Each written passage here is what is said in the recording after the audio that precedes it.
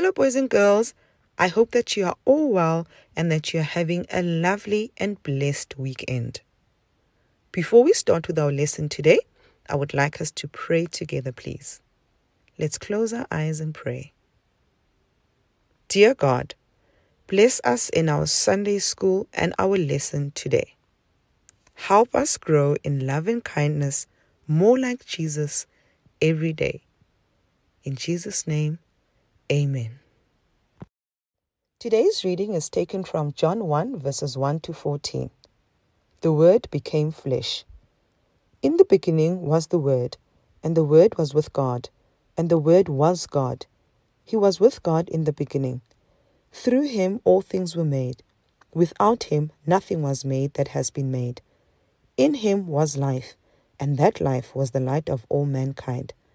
The light shines in the darkness, and the darkness has not overcome it. There was a man sent from God, whose name was John. He came as a witness to testify concerning that light, so that through him all might believe. He himself was not the light.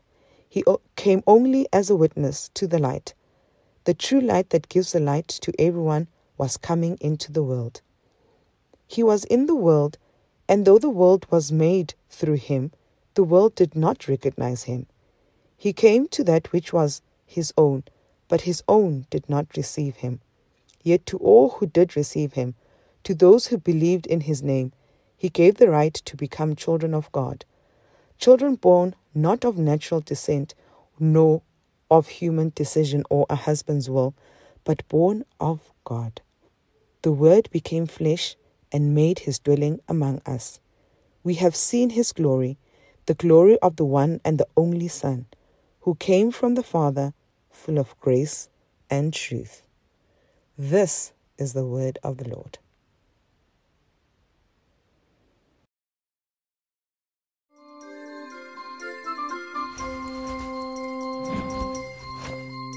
John, one of Jesus' disciples, wrote to tell people about who Jesus is. John wrote that the word Jesus existed in the beginning, before the world even began. The Word has always existed with God, and the Word has always existed as God. He was with God in the beginning. When God spoke at creation, all things were created through His Word.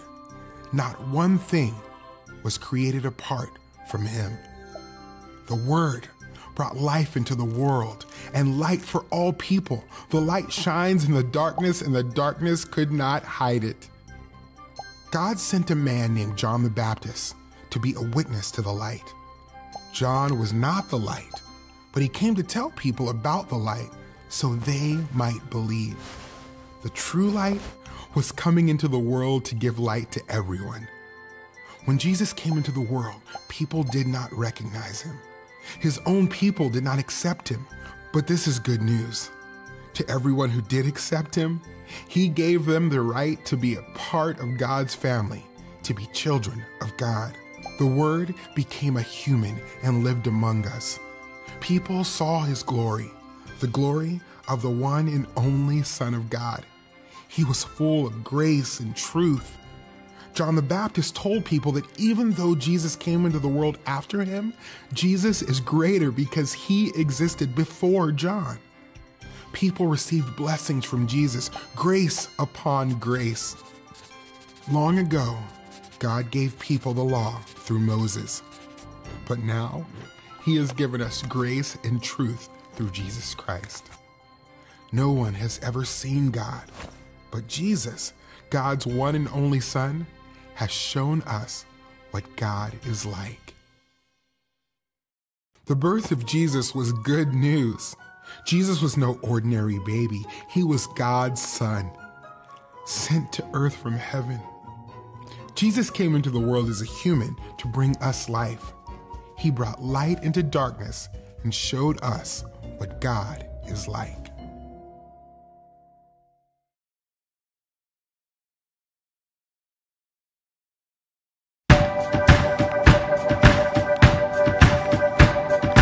This the light of mine, I'm gonna let it shine. This the light of mine, I'm gonna let it shine. This the light of mine.